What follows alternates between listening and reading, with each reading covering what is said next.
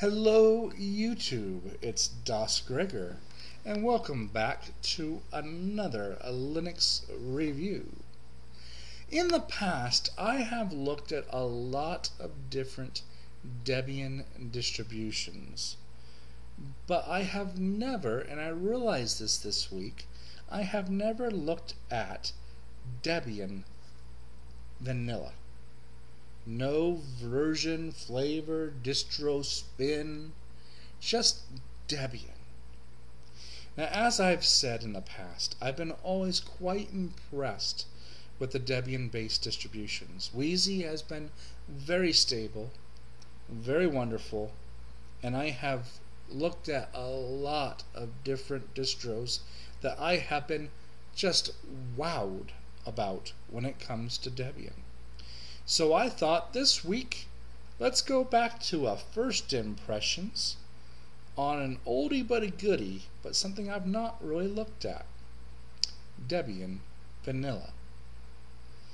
Now, not to sound like I'm starting on a sour note, but I was a little disappointed with my whole install experience. The main reason is because I felt like the install of Debian was very bland, not very user-friendly. I've seen a lot of different installs with Debian, and they were all super simple to use, easy, good flow of concept, but vanilla Debian left a little bit to be desired on its installation. The other thing that I ran into, which was a huge hiccup for me, was the firmware for my wireless card was not included with the Debian setup.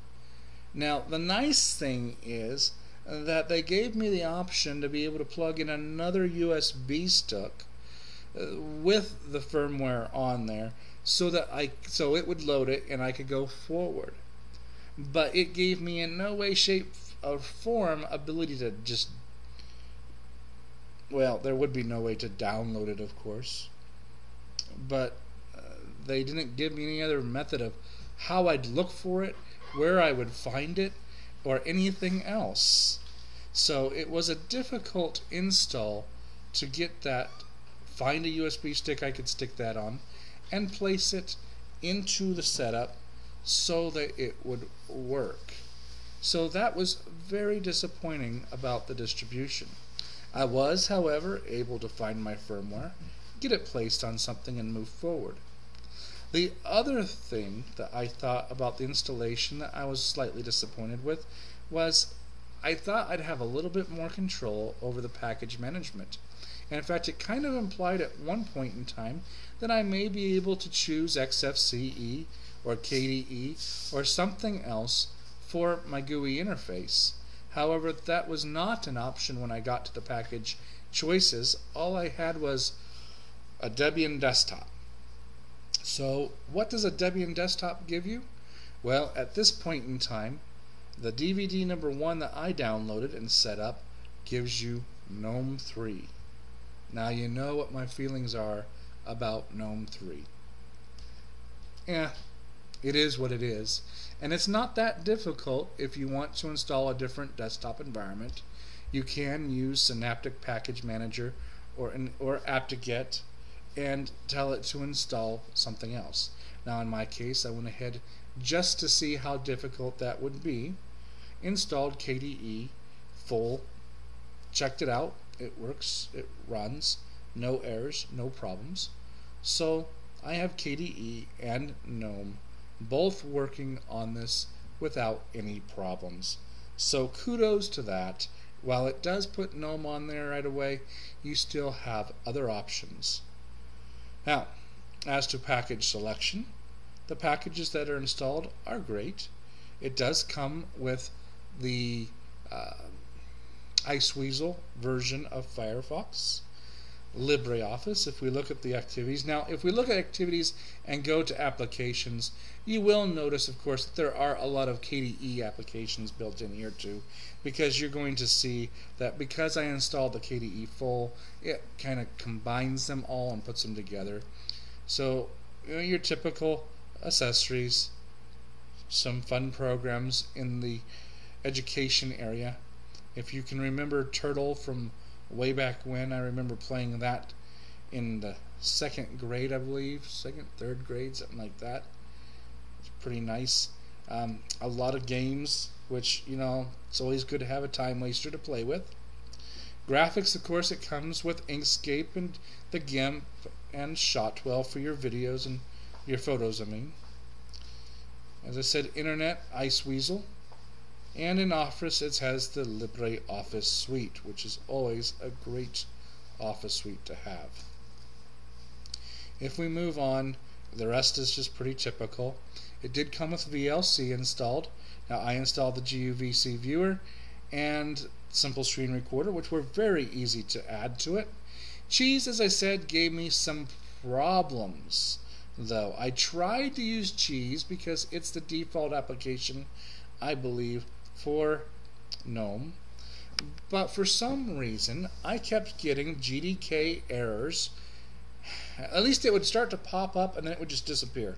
Whenever an application pop-ups, you know, and then just disappears, the best thing to do is open up a terminal and try to run it from the terminal, because then you can see the errors that are coming up. Now in my case, the errors that were coming up seem to be dedicated to GDK issues. And while I'm about to sneeze, so I'm going to pause. I think I barely made that.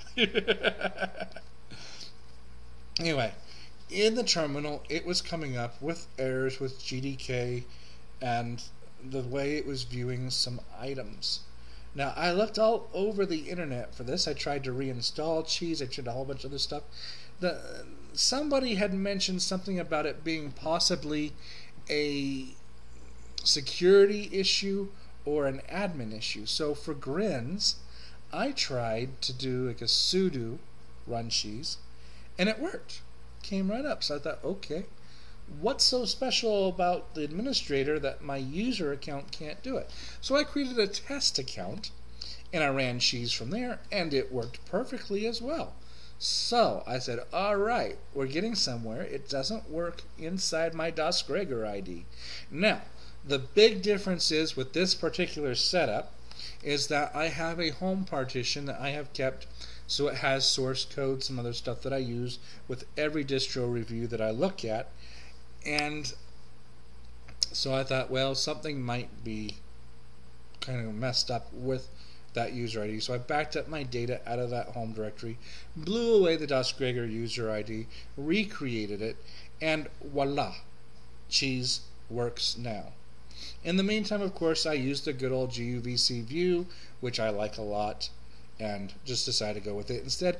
But it is nice to know that Cheese was not really broken, that it was a profile issue. Now, I am curious, and we might do this as a test right now. If we open up the terminal and I write Cheese, oh dear, if I do that with that, we'll see if it blows up the webcam. But yeah, you see these errors here? We'll go ahead and close that. That's what I was getting right there. GDK warning, attempting to add a widget with the type GDK image to a GDK button, but as a GDK bin subclass, a GDK button can only contain one widget at a time. It already contains a widget of the type GDK label. Evidently, that has nothing really to do with the proper error. It pops up every time. And of course, device, of course, is being used because GUVC is being used. And luckily, it didn't blow anything up. But that's all that was popping up. Just these errors right here. Nothing else. I looked online and I found all these places that said solved. Do you know how aggravating it is when marking solved because no one's really fixed this and I'm tired of waiting? Then don't mark it solved because it's not really solved. No one had a good excuse or an answer. The closest that I came was someone saying about the security issues, which made me wonder, okay, let's try this with a different user or do this with my super user to find out if it still worked. Other than that, though, everything else has been good. There are some things about GNOME that I don't like at all. Like, for instance, the default here has an X, and there's no way to minimize and maximize without right-clicking. Now, I found online, however, that you can download in the Applications area and get this running, Advanced Settings, and this is cool. So, in Advanced Settings, and I wanted to just show this. Now, I'm a GNOME noob. I don't really care for GNOME, but under Shell here, there was arrangement of buttons on the title bar, and I found out instead of having close only right here, I could say all, and they all showed up. I like having all of them. I wish that was default, but at least they gave me an ability to fix it so that I could have it the way I wanted it to be. That was something very nice in their setup. Now, everything else seems to run very smoothly. I did test out YouTube, a few other GUI stuff.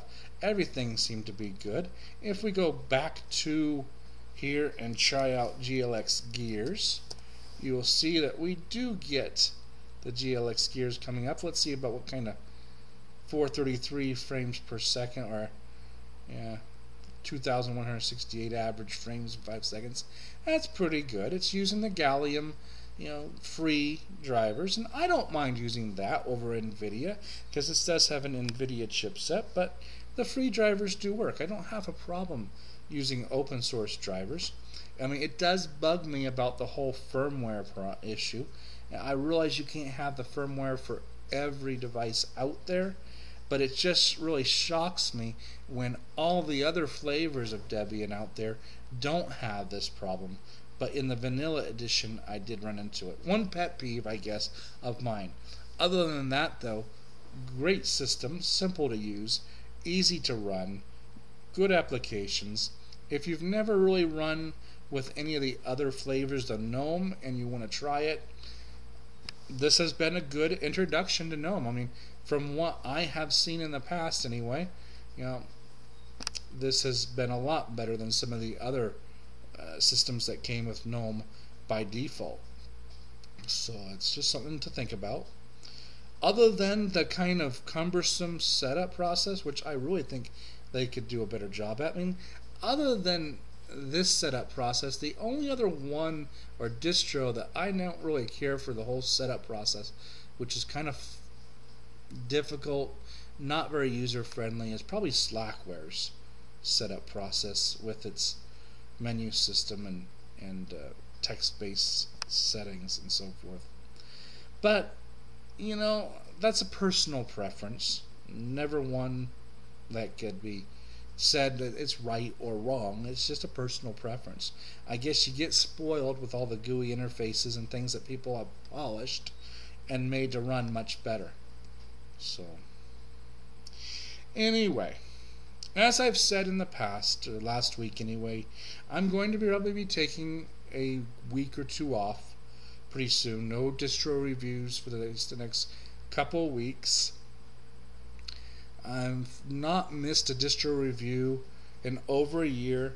My first season, I didn't even make a break between season 1 and season 2, if you want to call them seasons. I have started a couple of their playlists, second glances, and also miscellaneous OSs as well. I looked at BSD for the very first time ever with PCBSD, I believe it was. I looked at it a couple weeks ago. So all of that's kind of new. I'm getting a lot of subscribers still, which is a good thing, because I said when I hit 1,000 subscribers, I would start looking at trying to record from start to finish, and I may pay for this greatly. It may be way too much.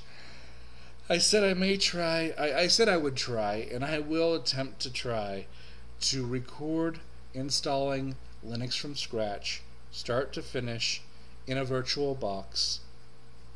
I'll be honest with y'all, it won't be fun.